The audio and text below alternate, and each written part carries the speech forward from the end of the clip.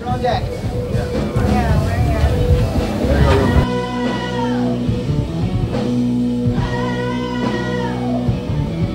How many times have you been to South by?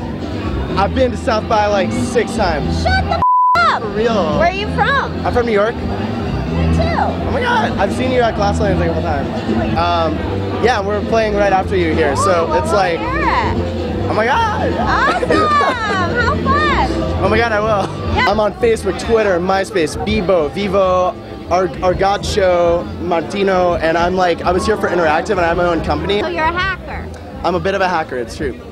Do you have any social media tips for the elderly people who don't know how to do it like you do?